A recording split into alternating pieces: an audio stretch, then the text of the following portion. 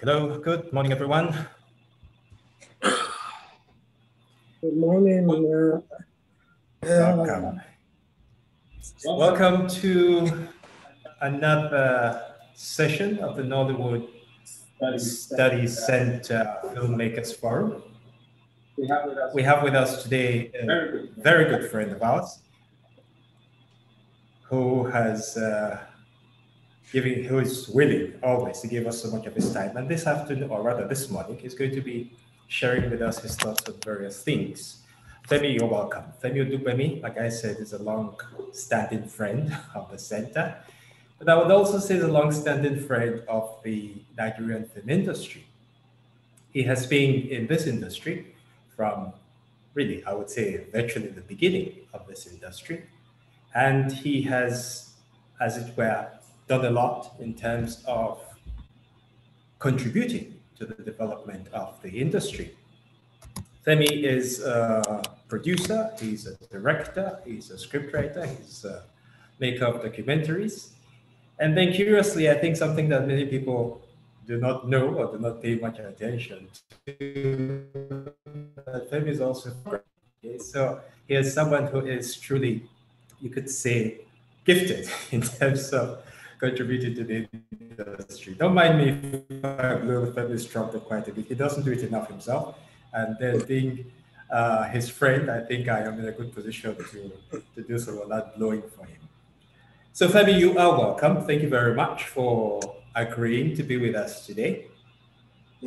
Thank you. Now, if you permit me to just give people a bit of an idea of your background. That Femi was born in Lagos. He's an Eco man, as we would say. Born, bred, and buttered. And he obtained a film and television production degree in Montana State University in the United States. And he spent a bit of time after that with the Nigerian Television Authority, a very brief period. But he has also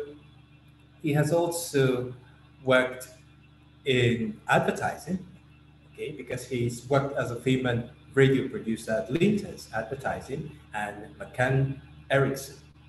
He has also written, directed, and produced various documentaries, short films, and drama. Among them, we have documentaries such as Ibadan, Cradle of Literati, Oriki, and The Chain Was Not, Rolling Dollar, A Legend Untold, Dio Fagunwa, Language, Literature, and Literalism, and of course, the well-known Barika Boys. These are some of the documentaries that Femi has produced. But then, Femi is also noted for his soap operas. Femi has been involved in some very successful soap operas. Well, the very first one amongst them is Tinsel. Tinsel, I think, has a record so far in this country for longest running soap opera. So far, it has 3,031 episodes. And it has been referred to as the most successful television drama of Nigerian television in recent times. Another one, which is also being similarly successful, is Battleground. And then we have one that started very recently, The Brethren.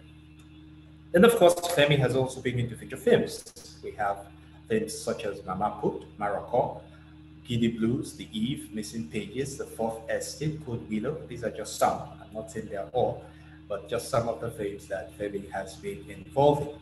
But then if we turn to a different area, Femi has also been very much involved, like I said, in documentary production, but he is also trying to working at strengthening that sector because he has co-founded the I Represent International Documentary Film Festival Lagos, which is now in its 11th year.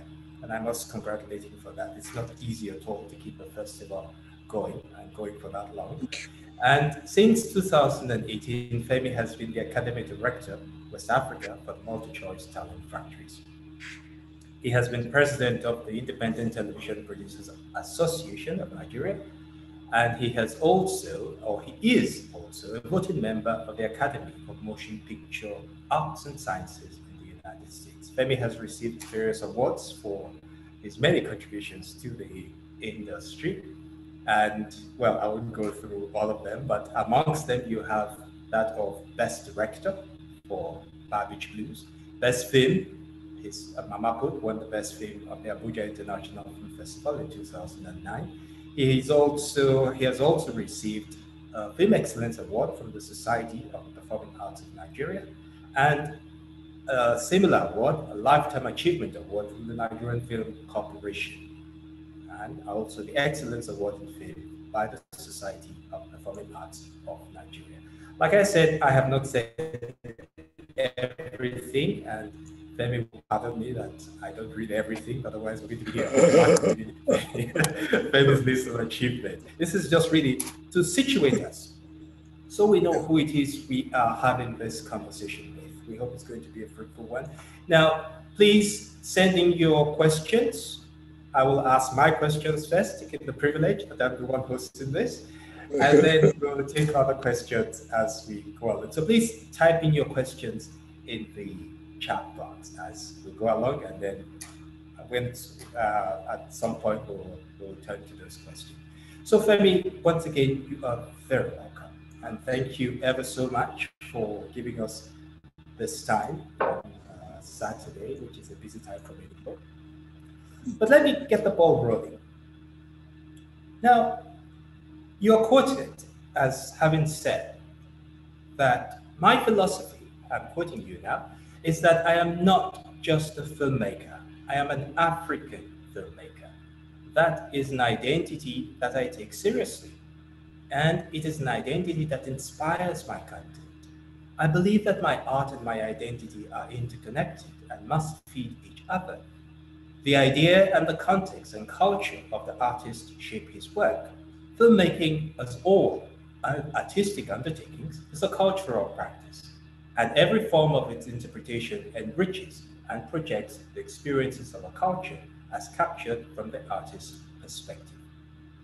That's a pretty long quotation, but I think that it sums up very much all that you have been doing, all that you've been trying to do, and I think it expresses something that drives you.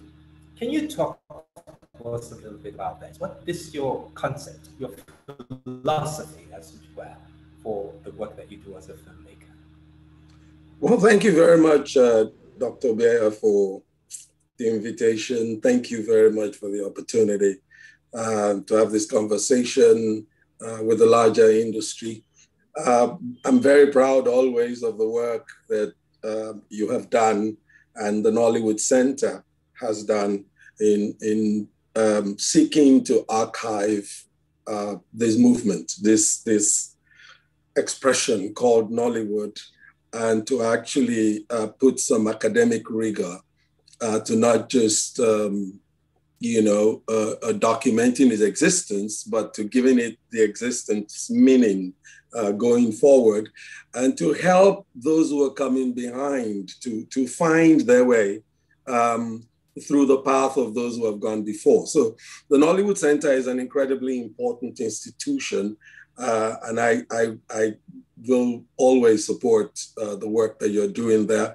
I also want to say I've been part of the PAU family for a long time now, and I am even more proud of the work that's being done with the master's program in film, because one of the things I have often spoken about is the lack of a solid curriculum for those who wish to study film, not just to make film, but to actually bring some intellectualism and some rigor, some research into the craft of filmmaking in Nigeria.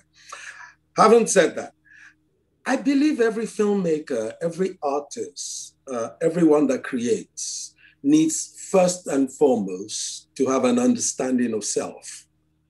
By that I mean we create out of a worldview. And the worldview of any human being is guarded on all sides by four very important things. One, of course, is origin. Another is meaning. Another is morality. And another is destiny.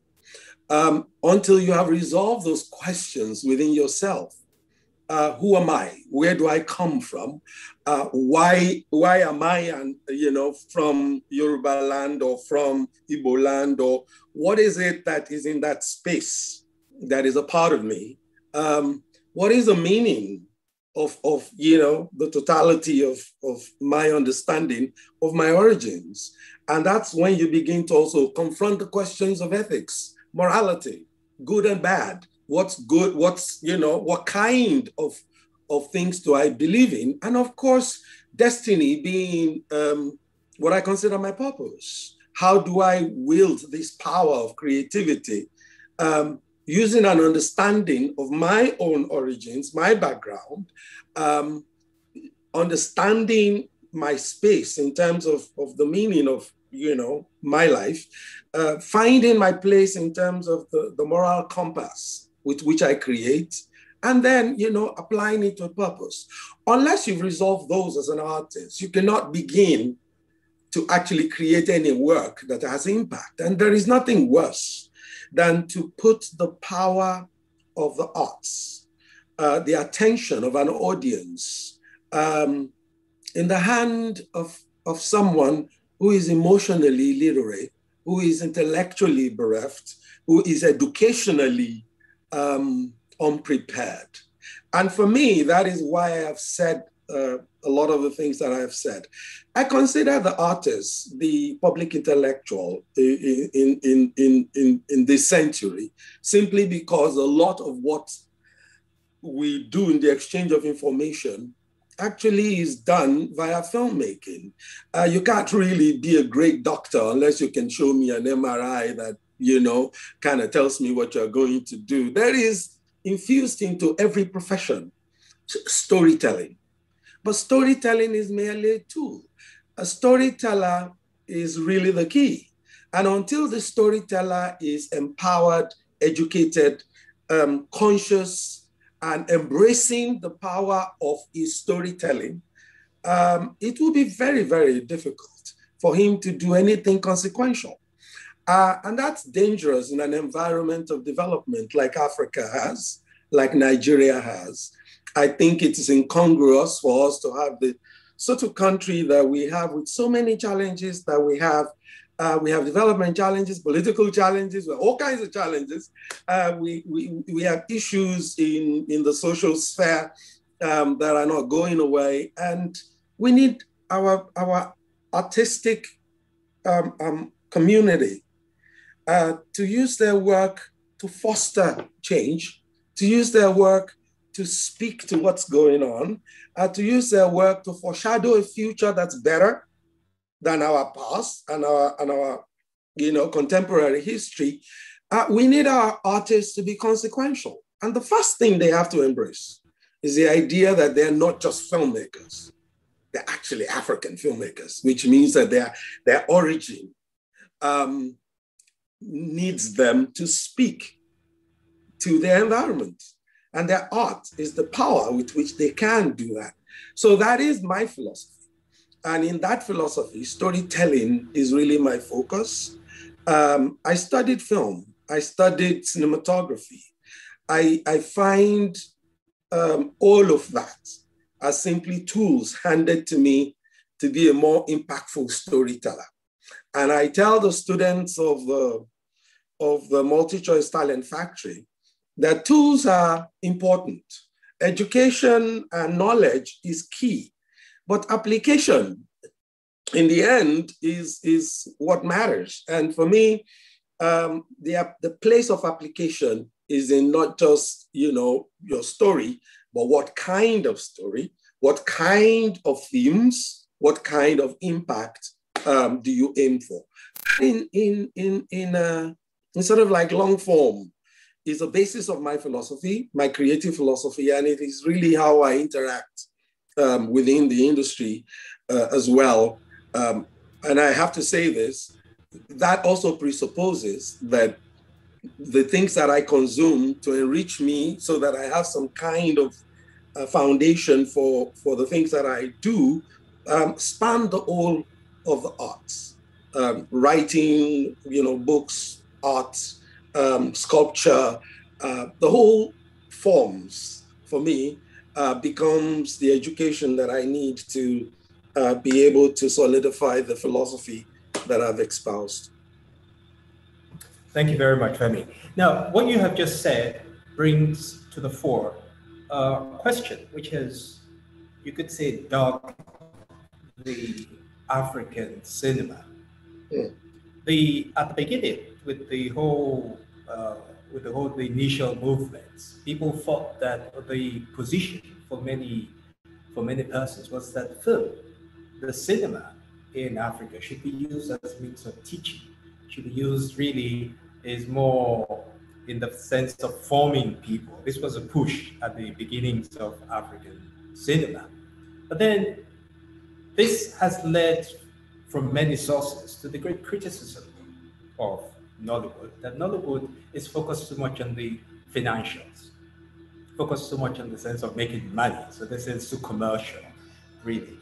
And the question that then arises is, are the two really um, contraposed, so to speak?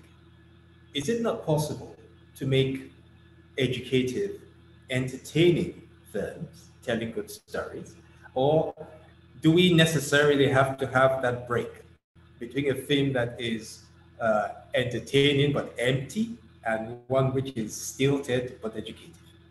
Now, how do you see this? This seems to be a part of the challenge now, because many of the films, we could say, really are not aimed at forming in the way that you have put it, but there's more concern about feeding some emotional state of perhaps the audience or whatever. What is your view on this? Well, I'm not unaware that we come from a historical place where our film industry became, was given its economic foundations from a place where the focus was about making money. And I don't think it's incongruous for an industry to have, that sort of focus. It's very important because it speaks to trying to aggregate an audience. And I do think that we have to accept that that sort of focus has expanded the audience for the last 25, 30 years in Hollywood has been.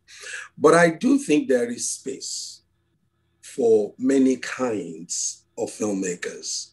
I think that one of the mistakes we make is to define success in cinema only by how much money the film has made. And the problem with that is that it feeds into incoming younger filmmakers who are trying to make a way. It feeds into them the erroneous notion that if they can just figure out a way to throw 30,000 stars into the film, if they can just find a way to make every line in the film a funny line, if they can just go to the most outlandish spaces and just couple together scenes that are interesting or funny, then they would have a successful film. So the focus shifts from the storytelling itself to how do we make money. I don't think it's a way forward, in my opinion. I don't think we do damage to the future of the industry itself when we think that someone who makes an empty, totally empty, ridiculous piece of business but manages to constantly shout about the movie making hundreds of millions, which is possibly true or not. To make those the heroes of a film industry ensures that we will never expand our audience. Our films will never travel. We will never get the sort of critical acclaim that we need to get into the festivals that will take us to spaces like the Oscars. And why is this important? It's important because film is a cultural practice. Film is actually cultural diplomacy. Our stories have been told by others for years and years, simply because we did not have the skills, we did not have the budgets, we did not know enough about cinema to tell our own story. And now that we are, I think it's a sober thing to do to understand that we have a duty beyond the personal, beyond the, the mercantile, to actually also tell the stories of our times, find those, and I don't think it's one is exclusive of the other. If a story is well told, it makes money. There's a lot of very, very, very, very successful films that have very good stories as well. And for me, I think the difference has been that we have neglected education for so long. We've assumed that anyone that wanted to, all you needed to do was express an interest and you could become a filmmaker in Nigeria. And so I've always said that the absence of our focus on education for film for a long time has also become part of the problem. So now we're making a shift. Places like, School of Media and Communication now offer training, Multichoice Talent Factory is offering training. There's a lot of training institutions that are springing up. I think this is a very important shift, because what it will do is that it would offer to those who want to make money a path that also allows them to make meaning. And to think that, you have to be incredibly intellectual on one side and make no money, and be totally illiterate and just laugh a minute to make money is a distinction that's false. I don't think I've ever been poor seeking to make the kind of films that I make. I've never made a film that made $1 billion naira, but I've never needed to, because the films I make film is a lifetime property. So to think of film as something that I've got to make 1,000% of profit today, right after I make it, is a fallacy. It shows that you really don't understand the responsibility of filmmaking itself. So I do feel like, it's a false distinction to think that, it's one or the other. It has to be both. We have to have films that are also artistic, may not be commercially viable, but artistic, not even political, not even development, artistic in its essence, because we also need to, consume those as well. I think it's all about better empowering the storytellers, so that the stories begin to have a bit more meat, a bit more focus, a bit more purpose. And then our filmmakers can begin to develop their own creative identities, signatures, that will allow us to be able to then, push into different genres. That's really what makes for a robust film industry. Documentary is also part of that, the capacity to use film to engender debate, to have conversations and discussions of issues, to push for change in certain areas, also comes when the filmmaker is well aware of his power.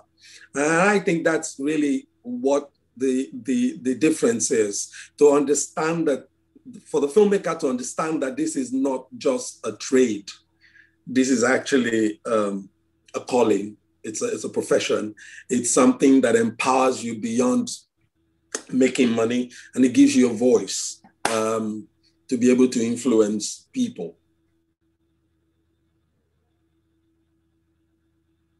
Thank you, Femi. Now, on the back of that, you have spoken about the need for educating the filmmaker, that it's necessary that people become better aware of the trade and of the tools available and the purpose. But do you also think that there's a need to educate the audience? Because many times, not many times, really all the time, it is the audience that determines. And I think that to a large extent, we have tended to take that audience for granted.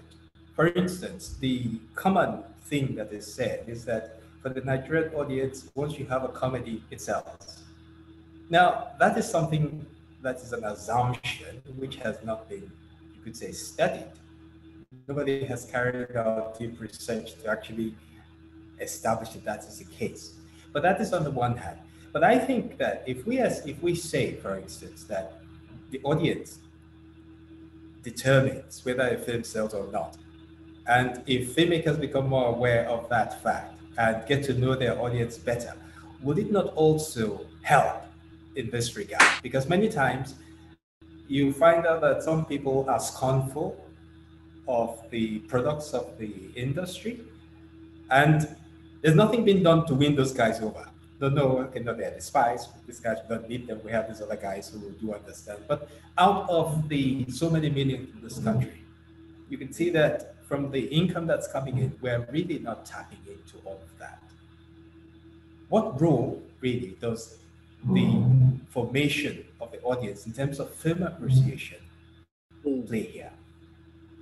Well, I think we underestimate how much the audience is educated, quite frankly. And I say that because when we say that, we speak as though this audience is in a bubble. This audience is not in a bubble. This audience is got Netflix. This audience has got Amazon. This audience has got access to international films. This audience go and watch drama from America. Why are our distribution film companies still bringing in any other kind of genre apart from comedy? If they're so convinced that our audience only like comedies, why don't they just put a blockade on every kind of other films? No action, no horror, no drama. We just want comedies. Just keep bringing us, Coming to America 2, 3, 4. That's all we want. Is that possible? If they put promotional money behind dramatic pieces, if they're willing to look at the nominated films for the Oscars and bring them to Nigeria and market them, and I bet you not a single one of those is a comedy. It's superiorly rare for a comedy to actually be nominated for Best Picture. Why? Simply because at that level of filmmaking, we're looking at themes. It doesn't mean that the film cannot have funny moments, but moments are not themes. Themes engender reflections. Themes indicate a filmmaker who has processed a subject matter and has diffused it into characters in such a way that when we go in, we're not just laughing, we feel things. Cinema is about feeling things. It's not about ha ha ha ha ha, and then we forget it immediately after. Yeah, there is space for comedy. I love comedies. I love to laugh. But I think when people spread that, they underestimate the audience itself. They insinuate an illiterate audience. They insinuate an audience that is monolithic, only want one thing. But I think why that sustains is very simple. We are running a multi-billion naira industry without verifiable figures, without any data. I find that to be perhaps the most ironic thing we are doing, that government has tried to invest in our industry several times, but somehow they miss investing in some kind of accountability structure. So that when I tell you my film made 5 million, I can actually give you the lowdown of the seats and how it happened. And there can be an independent body that actually verifies that. It's not the filmmaker that should be telling me that they made 500 million. It should be an independent body. That's what happens elsewhere. Because unless we have that data, we're not able to really know what slice of the audience likes what. How many times did they watch it? Is it that they have assumed that our industry cannot make anything else? I think those are, or they think that the stars that we have only know how to be funny. I think it's a big indictment to say that, not only on the audience, but on the filmmakers and on the performers. I imagine that a lot of our performers, a lot of our actors have become incredibly good over the 25 years of Nollywood. You have to accept that in all honesty, anything that you practice, you get better at. Some of these actors, I saw them in the early days in Surulere, and we used to have a big laugh about the fact that some of them actually considered themselves to be acting. But now I see them, and I'm awed by how really good they've become. So the real problem is the scripts that we are giving them insult them, insult their own progress, insult how far they have come. We actually need to concentrate not on taking moments and making it the whole film, taking incongruous scenes, packing them together for 90 minutes and calling it a feature. Those are the things we're still doing because our focus is commercial. Once we actually get our focus out of the commercial, and this is really where the problem is, a lot of those films, a lot of the humor that we have in our films are not humor that other people get. It's very strange because I've shared some of our films with friends internationally, and even the ones that I find to be incredibly funny, the guys stare at them with like a really blank, stare, because they're asking me, okay, what makes that funny? So comedy is the hardest thing to do for a global audience because there are many people that don't get British humor. It's very dry. There are some humor from America I find incredibly offensive. But I like our humor, but we cannot decide. How do I say this? Filmmaking is an art that's over 100 years old.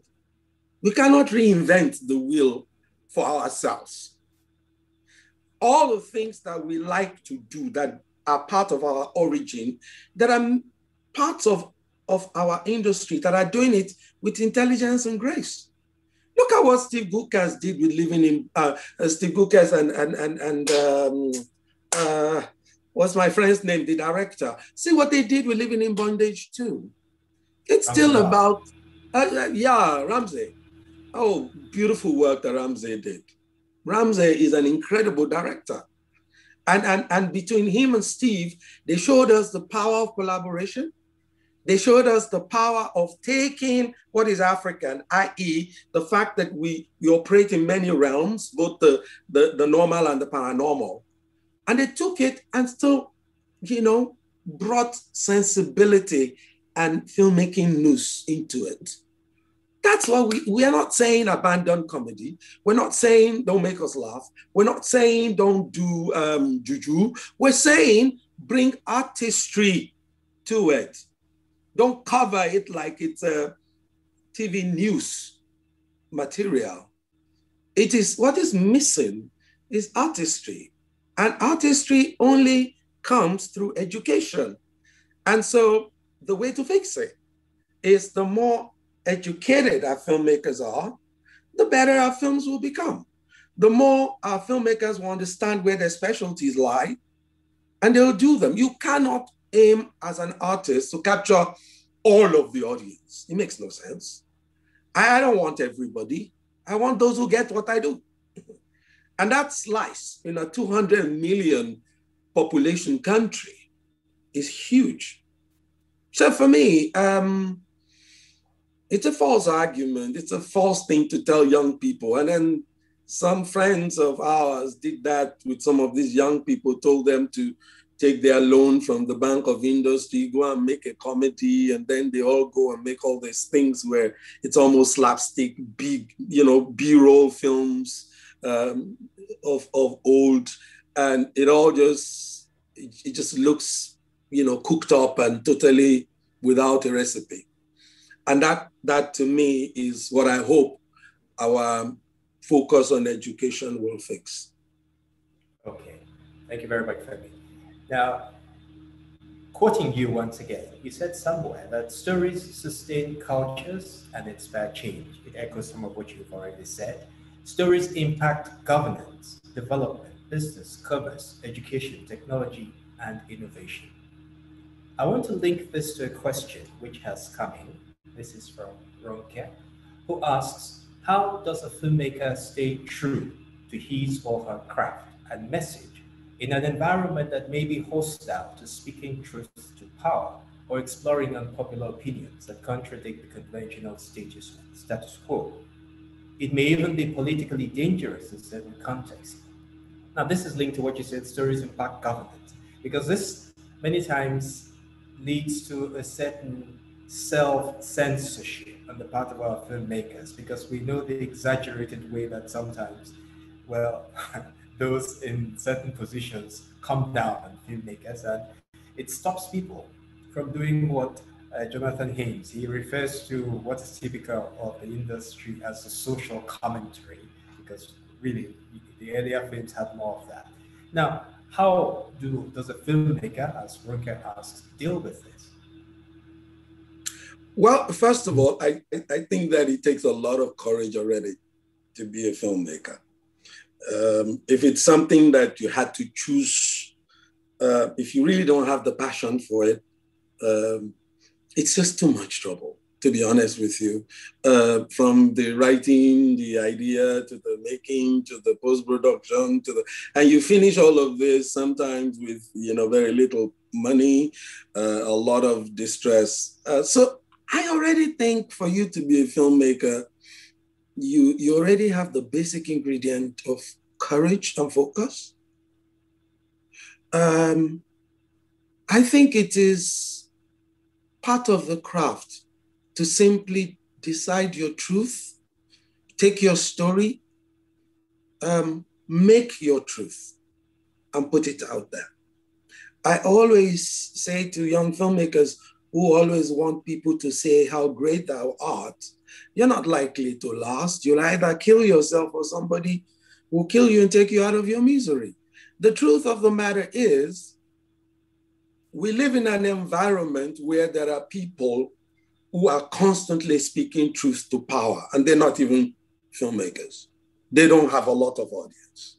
We have guys in the media who are speaking truth to power. We have people in the civil society who are speaking truth to power. We have artists who are designing and doing cartoons that are speaking truth to power. How we speak truth to power is not about our tools, it's about us.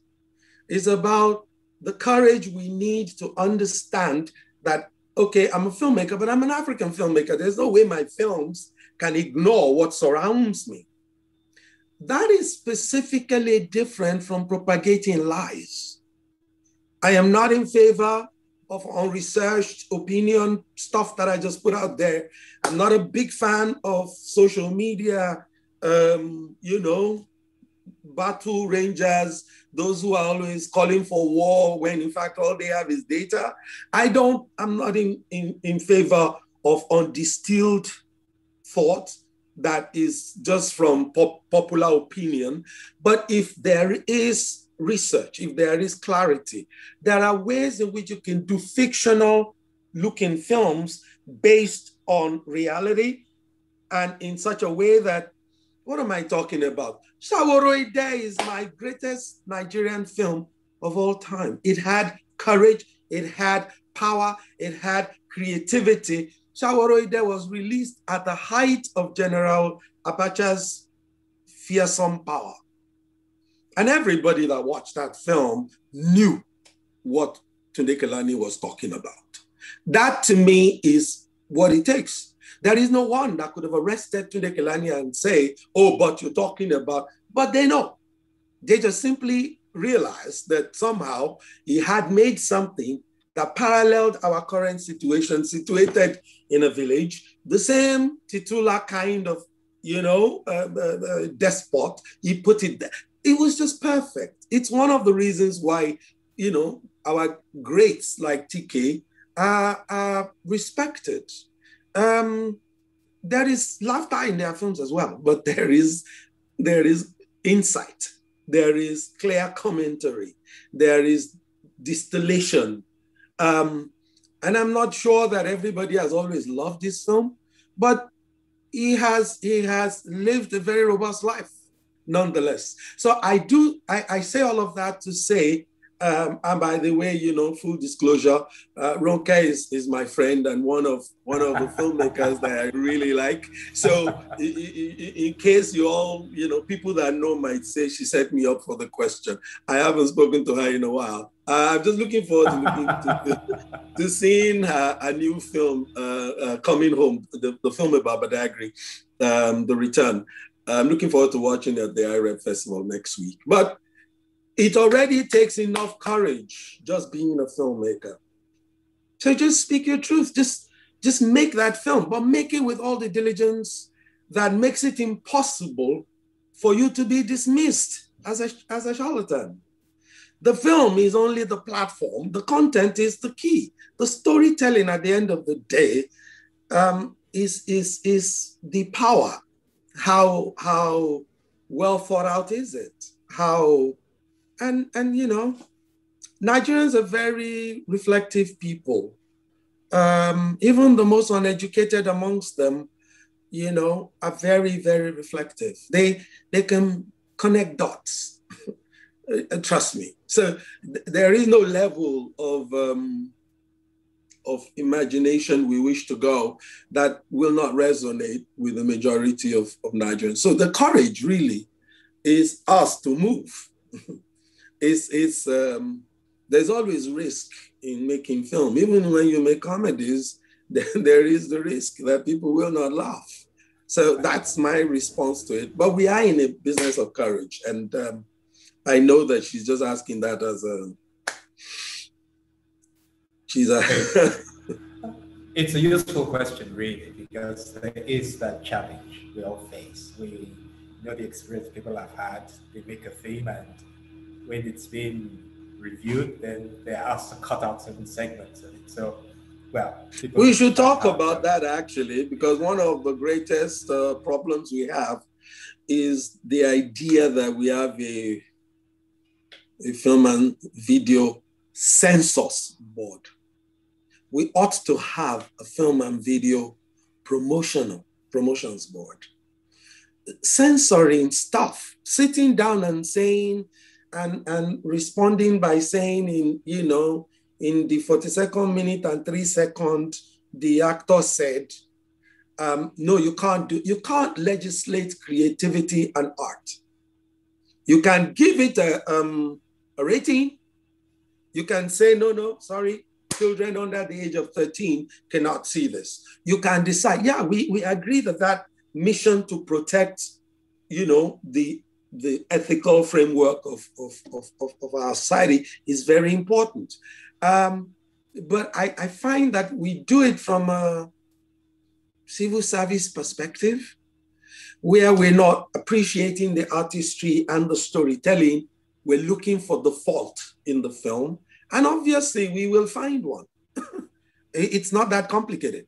So for me, that's one of the things in the industry structurally that we need to change. And I hope we have that conversation one day, because I think we talk about the things that are not there. We need to talk about the things we need to do to actually make an industry work.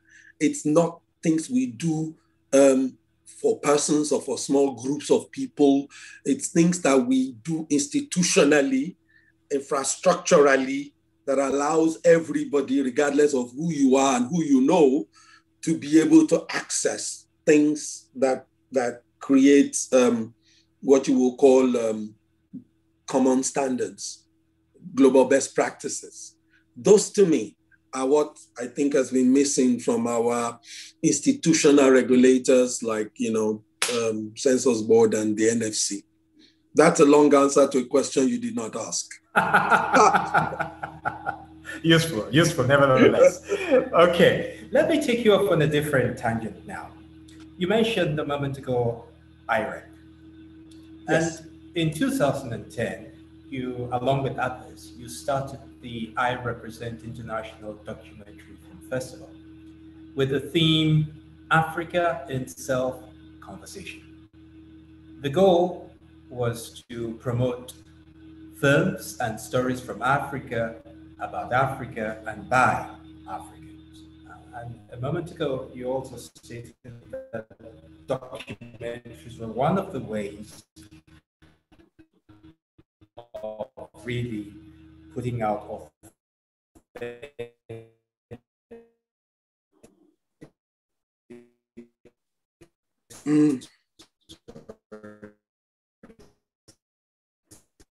I'm losing you. who we are. Okay. Now, do you think that can you hear me? No, it's breaking. It's breaking. I'm having trouble Can you hear me hearing. now? Yes, much better now. Thank you. Yes, go ahead. Uh-oh, now you are frozen though. Okay. Sorry. Oh, can you hear me? I can hear you now. Okay. Last year, IREP marked its 10th anniversary. Yes. And as much as one would have liked. But what is your assessment in terms of the achievement of these goals? You wanted to promote documentaries, you wanted to promote this conversation of, well, that Africans should tell their own stories and so on and so forth. And I think also part of the goal was to put forward the documentary as really an authentic way also of telling stories, because there tends to be this view of documentaries as a poor second cousin to the feature film. But documentaries can truly be exciting. So in these 10 years of the IREP, what has been the achievement? Do you really think you have achieved much of what you set out to do? Well, I thank you for that question, because I think one of the greatest things I believe the industry has achieved is to actually embrace the IREP idea. And this is very important to say. IREP is about bringing documentary into an industry that needed it 10 years ago much more than it knew. There is no industry in the world, no film culture in the world where a beginning filmmaker goes from nothing to feature film. It's really the fastest way to kill a talent, because a feature film has at the end of it, because of its complexity, because of its commercial ecosystem, it has at the end of it a very harsh judgment by audience, by critics, by all kinds of people, such that when a new filmmaker makes a feature film as a first film, you can kill their spirit, you can dent their creative impulses. And so most film industries begin their young ones from short films, which show at festivals, and from documentaries, which help them to imbibe the habit of research, of process, of accountability, because you can be accountable in documentary without the harshness of the commercial feature film. So we thought that was important, first and foremost, for the large number of young people coming into the industry to have what you would call, a more deliberate entry into the craft of filmmaking. But most importantly, we thought it was very important for us to understand that documentary was a very important storytelling genre for a blooming industry like ours. It was very important because there are stories that you want to tell that do not lend themselves to fiction. They need to be told from a position of reality, i.e. they might have been in the news already and all of that. But the biggest thing was about the global information order, about Africa, but particularly about Nigeria. The truth is, Chimamanda talks about the danger or the tragedy of the single story. And if there is anything Africa has suffered, Nigeria especially, is the idea that we have been labeled with a single narrative. And Chimamanda said that the biggest problem of a single narrative is not that it is one-sided, it is that it is incomplete. But you see, you cannot put a complete narrative out there expecting others to do it for you. There has to be a way of understanding that the economy of nations, the politics of nations, their place in the diplomatic community, how they are regarded in the world, and what opportunities are open to their citizens come from the stories that they tell of themselves. And for us, the fastest way to do that is through documentaries.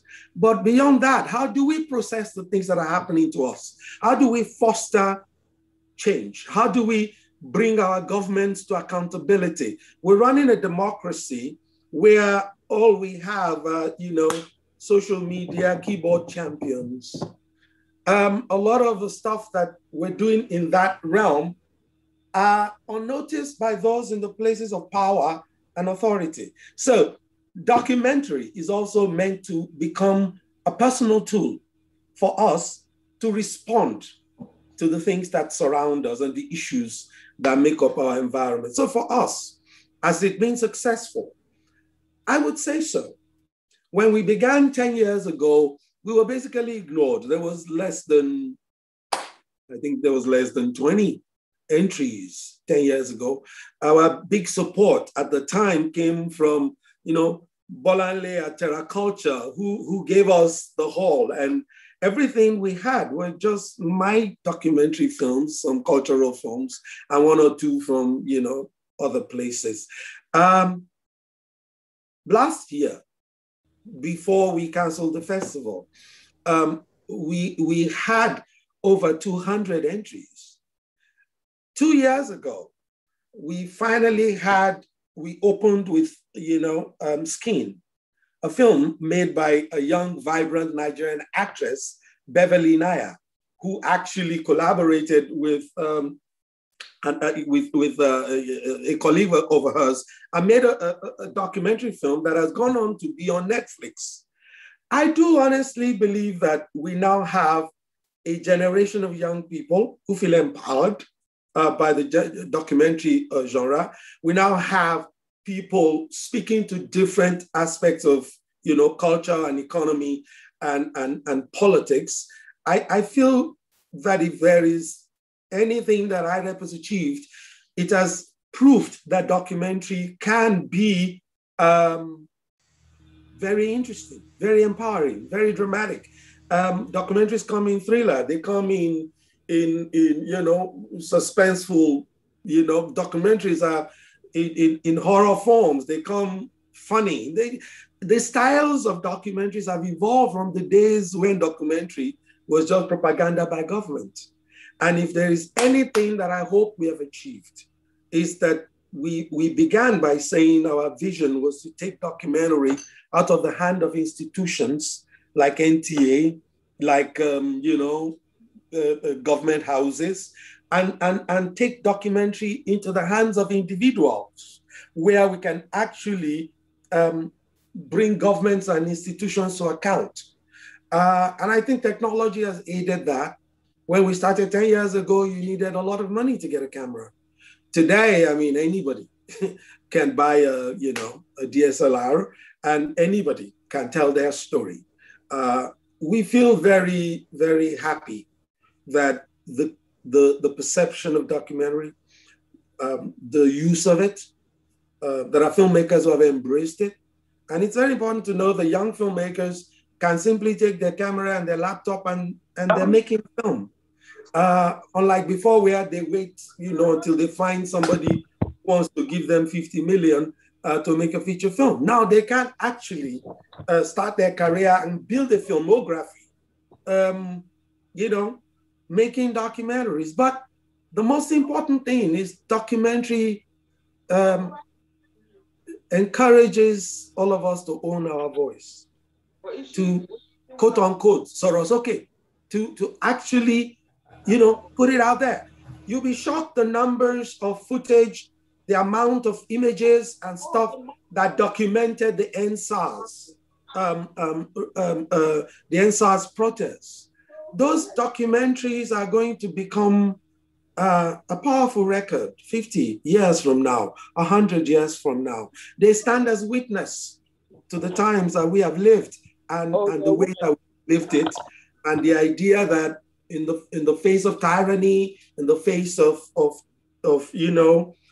developmental challenges, we were not silent.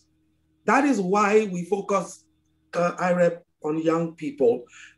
Myself and Jaman and Makin Shoyinka and Theo Lawson have worked to create IREP and build it with our personal money, not because there is nothing, it has always been free. Not because we have that much money, as you know, I don't, but because we truly believe that if there is anything we do to empower and release the true power of the people in a democracy, is to hand them a tool that allows them to make leadership accountable. And that's really what documentary does. It is documentary that preserves democracy. It is documentations that preserves history. It is how we show that, we were here, we didn't only vote, we spoke up.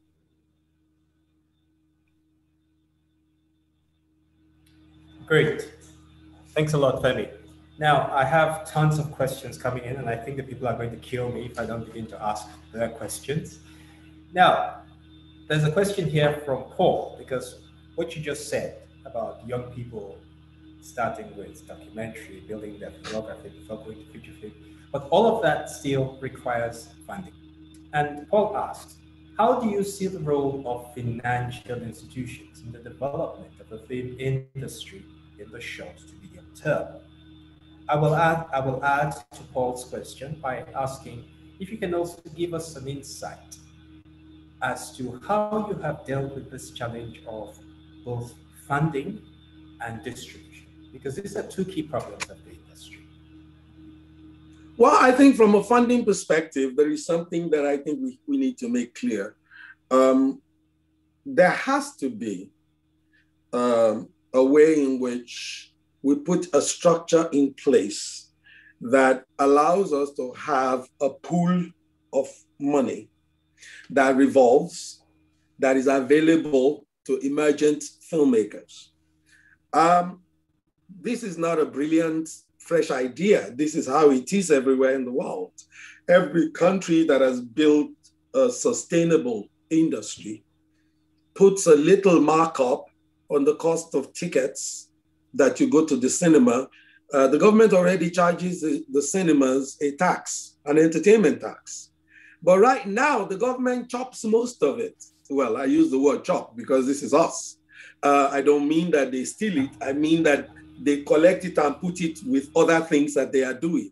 There has to be a part of that money that is put in a fund that is meant for young, emerging storytellers and filmmakers.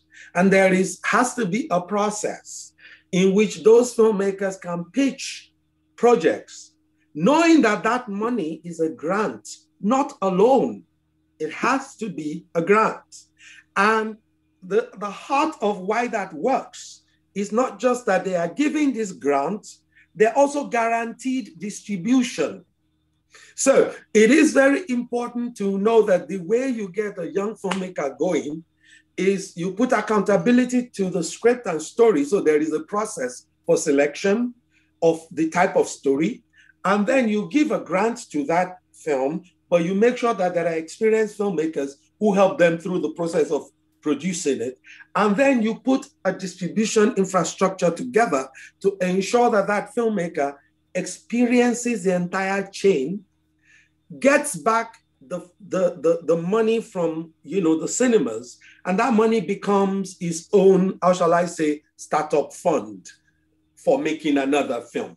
But it all starts from a grant supporting that filmmaker, and that grant comes from a part of the taxes of the entertainment tax of us going to the cinemas. So the industry itself kind of revolves an economy that ensures that young and newcomers are bedded in a way that doesn't put them in debt. That is what we missed with what we tried to do something with Bank of Industry. And I really want to say it was a massive thing, the amount of money the Bank of Industry has pumped into our industry. But I think the big problem was that we also needed to have understood that, a young filmmaker, a new filmmaker, a beginning filmmaker, you should be able to tap into a source that comes, from the ecosystem itself. That to me is one. Building a financial structure. A lot of the banks did not understand exactly how the film industry worked. They tried to give loans, and I'm not talking of Bank of Industry, I'm talking of all the other commercial banks who developed what was called the film desk. They gave all these loan packages names and beautiful designs, but the understanding behind them was still wrong. They're expecting a filmmaker to bring collateral. They're expecting a filmmaker to tell them exactly how he's going to pay back in exact terms. Those are conversations you should be having with someone who is a spare part dealer. We are in a creative industry, which means that a filmmaker can make a film that makes 100 million naira today and makes one that makes nothing tomorrow. It is a business that actually, it's in the law of averages, really, that a filmmaker sustains a career. But that is why a film is a lifetime property. It's not something that you trade in and get back your money right away. So there has to be a way in which we bring that understanding to how we provide funding support. But I also think, institutions like Nigerian Film Corporation, institutions, there's a lot of NGOs outside the country who support filmmakers. But the Nigerian Film Corporation ought to be the middleman connecting us, filmmakers, to these funding opportunities. One of the things I keep saying is we ought to be able to open the website of the Nigerian Film Corporation and find a new opportunity every week. That's really ought to be their business. The business is not organizing anything. The business is actually providing opportunity. So when I like the fact that, and you got to give them credit, they already have institutions they put together for training. That's one part of their business, the NFI. And it's a very important place. And I congratulate them for sustaining that. And that place is incredibly equipped and good. The second part of their remit is creating opportunities. Opportunities are not only about giving money. Opportunities are sometimes just about information, about where to go, how to qualify, what the deadlines look like. That's how active and dynamic I expect their website to be in support of the industry.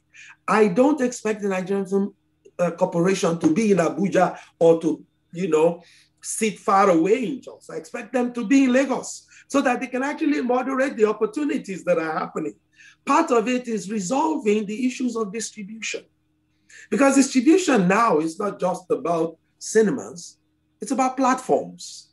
And now you find that people like Netflix have aggregators. Those aggregators have friends. And so you have quite a chunk of folks who still can't get their films out there simply because there are gatekeepers who have interests. And for me, whether it's Amazon, Netflix, Showmax, whatever, those are the opportunity gates that I think a neutral organization or a neutral facilitator like the Nigerian Film Corporation ought to be engaging so that all the films that represent Nigeria on those platforms are not just Lagos films. There are filmmakers in Jos. There are filmmakers in Kano. There are amazing filmmakers in Abuja. There are very good films. I met a filmmaker in Ondo, for crying out loud. I was impressed with how much, because you look at the quantum of challenge he must face. He certainly cannot rely on just the cinemas in his environment. There has to be a way in which distribution is not totally fanned out to private sector. Because now it's not just about cinemas. It's about building those platforms. I am incredibly proud of some of our industry personalities who are building platforms. And Vivo is something that I'm looking forward to seeing how it evolves. Muabudu is creating amazing, amazing platforms that are going to empower people. So I do feel that distribution will be, there will be an abundance in a matter of a few more years. But there has to be a way in which there is an umpire who is actually ensuring that these opportunities, both the financial and the distribution, have what you would call a balance and equity. I'm not talking about just equality, I'm talking about equity. It's sad for me that a lot of the money of the Bank of Industry were taken by matured, experienced, stable filmmakers who didn't need that money. And when they took that money, they denied those who are younger from access to them. I know a lot of young people got money, but imagine how many more could have if some of us, simply allowed those fundings to be available to those kids. We're going to have a lot of educated filmmakers in another 5 years. What we are doing now in education, not just the Multichoice Talent Factory is, in my opinion, doing amazing work. The School of Media and Communication are doing amazing work. There are quite a few others that are emerging that I expect will also do amazing work. So maybe going forward, we all need to figure out what is the curriculum for teaching film in Nigeria, and can we standardize that?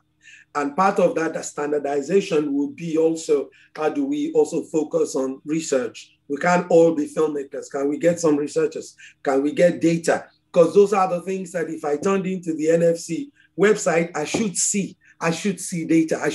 Because that's what sells us abroad.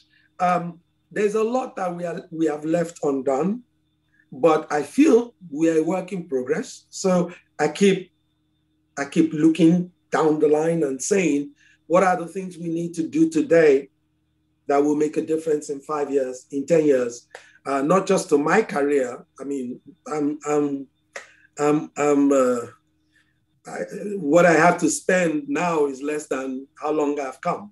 But for the future, for the incoming, for those whose passion are driving, and that's all they have, we do owe a responsibility to build a future that has opportunity and then that has prosperity in this industry. Thank you very much, Femi. Now, there are quite a few questions that have come with reference to some of the things you've just been saying, and there are two sets. So I'll just ask you this first set, still back on education, if you can respond very quickly to them, before I ask you another set which have to do with distribution. Now, Tony says, you have emphasized education a lot in this interview. Most times when people hear film education, the mind quickly grasps camera work, editing, sound recording, the crafts or tools.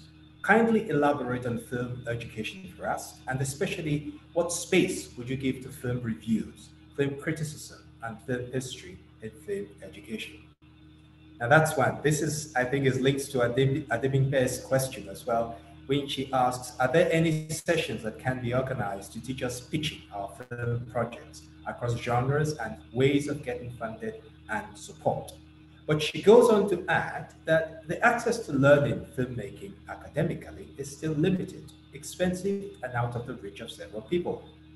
It isn't particularly cheap, she says, to attend PAU and MTF led by Femi Odugbemi and the MTF, I'm sorry, led by Femi Odugbemi in West Africa, picks only a handful. So how do people really learn? Any scholarships? It also seems there are age restrictions. Well, let me take Tony's question first, and I hope I don't forget being paid on by the time I'm done. I can repeat it for you if you want. I'm sure you will. You want. I think that it's elementary to think that film education is about camera editing, and that is part of it, but that's the tool part of it. Any form of education actually enriches your thought process, empowers you up here. There's a lot of folks who have equipment and they tell awful stories. They just, where to point the camera is not is not something they have processed. So I do feel that there's a lot to be learned apart from the tools of filmmaking. There is a thought process. There is storytelling to be learned. There is how to lead in that process of filmmaking to be learned. There is film appreciation, which I believe to be the greatest way you learn cinema. You don't learn cinema really by simply grabbing a camera and doing it. You learn cinema by watching cinema. The truth of it is, this is a craft that's gone for 100 years plus. There's been a lot of approaches, a lot of styles, a lot of genres, but there's been a lot of artists who have expressed themselves in many different ways. The biggest education is actually imbibing those films, watching them, analyzing them, figuring out why, what, and how. Film education is imbibing the film language itself.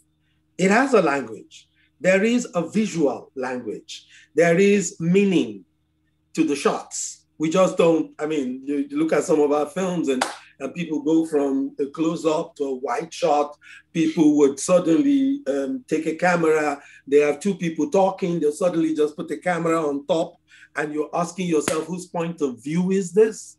There is a way in which we need to understand the intimacy of spaces in the film language. And unfortunately, those are things that you have to formally learn. You can't figure them out by yourself. And why is film language important?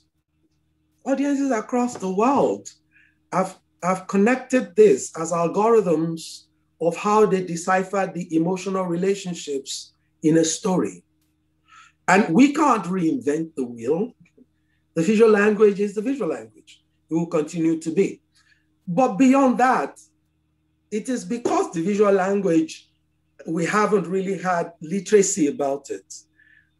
It's the reason why those who have become film critics have emerged from the same mindset that those who have become filmmakers have emerged. A lot of our film critics, and I say this with great respect, a lot of our film critics are ignorant fools. They go out there, they watch a film, and they go on social media, and they give away the entire plot of the film. They tell the story, the entire story of the film, basically cutting off the knee of the filmmaker. They say stupid things like, oh, if I were the filmmaker, I would do this. Well, you're not. But do you understand what the filmmaker is trying to do? Film criticism is serious business. You yourself have to be incredibly educated in form, in lines. You have to be educated in the structure of emotional spaces, blocking. You yourself almost have to be a director of film for you to understand how lighting works, what that lighting is saying, how, sound works. There are so many things in layers in cinema that a film critic needs to know. That they clap in the cinema is not the sign that it's a good film. But these are the critics we have. And the difference is, again, that they are uneducated. The fact that you can write an essay does not mean you can critique a film. It is actually a specialized business. And I think our media should stop putting, people that they don't know what to do with. They throw them into the film area and the person just watches all kinds of stuff and writes all kinds of things. And I think it's wrong. I think it's wrong to drive certain narratives about our film industry that has become popular. Saying nonsense stuff like, the actor, I like how they are a good role interpreter. What the hell is that? There is nothing like a role interpreter. There is a director. There is a director. And in the midst of all of this, we've diminished the role of the director, disempowered the director. So you now find on our sets that is the actor telling the director what they are going to do or not do. And if we continue in that uneducated line, we will throw everything on its head and we will never get to the place that I believe our industry can get to. So we do need everyone. We need the film critics. We need the curators. We need the commissioning editors. We need the filmmakers. We need the performers. We need the writers. We need everybody in that ecosystem to prioritize education. At the end of the day, that's the only way in which our films will make any meaning out there. Nobody internationally is going to judge our film on the basis of its own rules and regulation. They're not going to judge our film on the basis of the fact that we like it. They're going to judge our film on the basis of, does it speak to them? The universal language of the human condition is global. It's not, whatever language you use, the film language itself, the visual language itself is the key. And everybody have to. And we have to understand that our film critics, other people read them. And they really put forth, just, anyway, let me leave that. Going to the Mayaburu's question. Yes, film schools are expensive. Film education needs to be valued. It needs to be appreciated. It's specialized. It's something that can make you a multi-billionaire sometime in your future. So it costs money. It's not just in Nigeria, it costs money everywhere. There is no country that can educate millions of people in film. It's not a mass product. So we have to embrace that. You said the MTF only admits 20 people. Yes, that's because of the intensity of the curriculum and the fact that we want them to really understand all these things I'm talking about. It's harder with a larger class. With a smaller class, we can actually give close marking.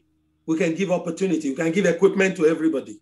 We can put everybody inside ongoing productions. But those 20 people are also carefully selected because we selected 20 people out of 3,000 applications. You have to understand that we're also looking for something. We're looking for people of the highest intelligence who embrace what we're trying to teach. The first thing we do is to do something we call the unlearning and relearning module. And we've done this with the School of Media and Communication as technical partners. That was deliberate. We're aiming for intelligence, not just creativity. Because creativity that is absent of a vibrant intelligence creates really poor quality outputs. So we have to respect the fact that that knowledge is valued. There are going to be more places where people can apply. There's a lot of filmmakers who go to Pencils. Pencils has trained quite a lot of people in many different spheres. The ITPAN training school used to train people. Training is not something fresh. The Nigerian Film Institute has been training for years. And Dr. Kwazi, Professor Kwazi created that many donkey years ago. A lot of those who are very active went to NFI. So I do think those who understand the value of education will also find a way to get in one of these things. Truth be told, people are finding a way to find money to make film. The gospel that I am on about is for them to prioritize education before they make film, because it makes the film that they make more valuable and longer lasting. Okay, thank you very much, Femi. I will just respond very quickly to a question from Olayinka, who is asking, now you can add to this later if you want, Femi, but Olayinka is asking, do you consider scripts written by by a scriptwriter with a non-film background? Okay, so somebody who doesn't have a film background, would you consider a script from him? And I dare say that it will depend on the quality of the script. And of course, with much of what Femi has said, well, whoever is writing a script needs to understand certain technicalities. Otherwise, well, it won't work. Okay? So, well, Femi, you can add to that later. Nothing more to add. Now, the truth is the script. Okay. Now, I said I had another set of questions linked to what you said earlier on distribution. And it's a very interesting one that Annually asks. And she says, what do you think the increase in interest of Netflix means for the film industry in the long term? Most of the local audience appears to be somewhat excluded from the Netflix boom. Now, this is also linked to a question, once again, from Debingbe, who is asking, where do we get to see African and Nigerian documentaries? Okay, so how do we get documentaries to be accepted in the mainstream channels? Then there is a third question still linked to distribution. I'm sorry, I'm just trying to locate that. Okay, then why can't we have our own SVOD distribution channels? Getting on Netflix seems like war. You seem to have some connections and have your films distributed by their main aggregators in Nigeria, which is Film One Distribution. This in itself also seems to be some monopoly. And then a fourth person wants to know, where do we see your films? What platform do we find them? Well, at least for the TV series, they're there on Multichoice. Okay, I'm going to over to you, Femi. I'm just going to cherry pick, actually. I'm going to cherry pick. Okay. The one that is most interesting of the questions to me is, how do we get documentaries and alternative films onto platforms and international spaces? That's my new mission.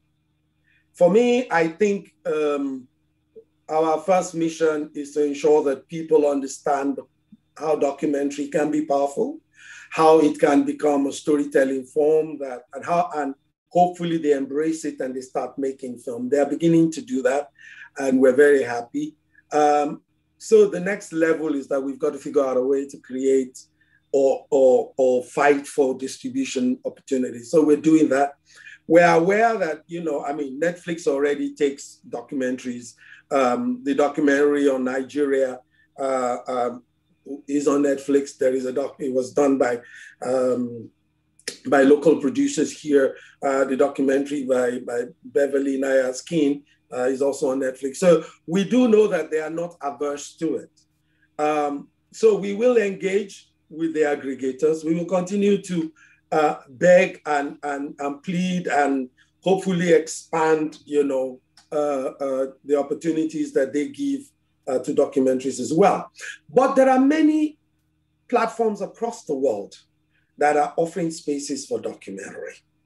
So if you just Google, you will find that none of these platforms hand out invitations. You have a film, put a distribution pitch together, go and research, find them, contact, write emails. These are things that I think we all have to learn as filmmakers, that the whole idea of, our country doesn't have, our country doesn't have, our country doesn't have, it's the same everywhere. You listen to Egyptian filmmakers, they say, our country doesn't have, our country doesn't have this, or has not done this, or has not done that. But the truth of it is, within that setup, you will find filmmakers who are diligent in research, who are putting paperwork together, who are, reaching out to commissioning editors, reaching out to platforms, reaching out to broadcast organizations. You're not going to get a yes from everybody, but out of every 10 no, if you get a yes, you're moving forward. But you can also create your own distribution. We are now in an age where you can actually set up a website for your film, and you can set up a payment gate for that film on your own platform, and you can create advertising and promotion for it anywhere you wish. So really the idea that I don't want to do something because I don't know where the distribution will be, perhaps is not as true as maybe we make it. There's a lot of local, how shall I say, small space platforms as well in the US. There are platforms distributing African documentaries in states like South Carolina, in places like, what's this place now? Around Atlanta. There are platforms that are just for Blacks. And a lot of them will take films from Nigeria, will take documentaries about the African experience. There's a lot of platforms as well that are in French that, will ask you to subtitle or change or translate. And that might be a little more money than you need to spend, but some of them will also do them for you. So with a little bit of research, I think there are spaces that are not that difficult to find, to try. Not every film will qualify to go in a big cinema. Some you may have to sell to a broadcaster. So really, it just really depends. But abroad, there are distribution agents. Filmmakers are not their own distribution agents because it's a totally different market, a totally different set network. And connections. So one of the things we still have that's very difficult for filmmakers here is that you have to be your own manager, your own promoter, your own distribution agent, unfortunately. But again, I look forward to the next 5-10 years. Hopefully, there would emerge also entrepreneurs in different aspects of filmmaking who will take over those sorts of opportunities away from the creatives. Okay, thank you very much, Femi. Well, our time is just about up. Well, if you look in the chat box, Anjali has dropped there an address for the platform for documentary films, those who are interested in that question. But we'll just take one, Femi, just 2 words, please, just to respond to Olusoji's question as a way of rounding up. He says, what relationship do you see with the performing arts, live theater, and film in impacting storytelling? I think that's at the core of what we've been talking about. If you just say 2 quick words to that before we go. I didn't get the question right. Please repeat the question. It says, what relationship do you see between the performing arts, that's live theater, and film in impacting storytelling? Well, there are 2 kingdoms who share citizens. I feel like the experience is 2 different things. The experience of the theater is immediate, is now. You get immediate feedback from an audience. No 2 performances are the same. The chances of error by an actor is 0. The rehearsal is more intense. There's just so much. But it's far away. We're seated, they're far away. And we don't get a chance to actually explore that story beyond the wide shot that we see of the stage, which is why cinema is different. Cinema tells the story through the camera. And we have the benefit of the big close-up and the fact that a director shapes our experience of the story by determining where the close-up is and where is the cutaway. So he decides what part of the story we consume. That's the difference. And I think there are 2 different experiences. They're not one and the same. You can't take a play written for stage and try to shoot it the way it is. You have to create a screenplay for it. But the audiences are entitled to these 2 experiences. My feeling is we must go away from trying to make the theater experience elitist. That's the real problem today, is that our audiences, theater in Nigeria was popular art. It started with the masquerades in the center of the village. The performance arts are not just acting. It's also the dance, drama. It's also the drums. It's also, there's just so much. And it started from the grassroots. In moving it, in not empowering that movement, that grassroots, because the Ogun days and all the early theater people were grassroots. They are traveling theaters.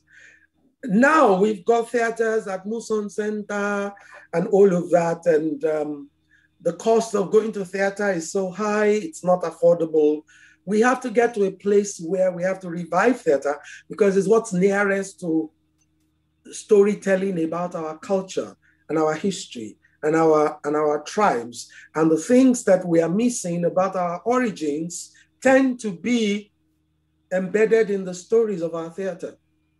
And I think it's important that we figure out a way to re-empower popular theater, grassroots theater, and to ensure that, both the elite theaters and the grassroots theaters operate and are funded and are encouraged and are empowered, because they're very great ways to empower our people with their history and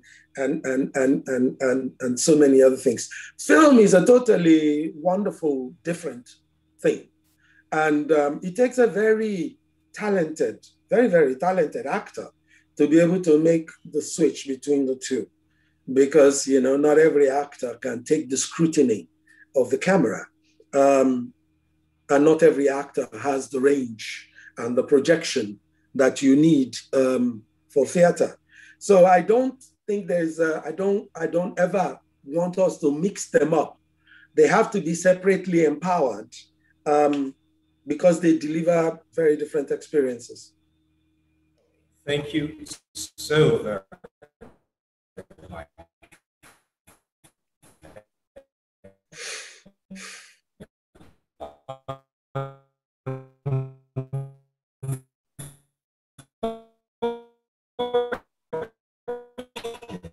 Unfortunately, our time is up. We've truly enjoyed this. Now, able to tackle, but please don't worry, those making the time out to be with us. I hope you have enjoyed this as much as I have. And thank you, Femi. You'll need to drink a lot of water after this to save your throat after all the talking. But thanks a lot. We've truly enjoyed this. And I hope we can do this again. It's been very informative, very educative.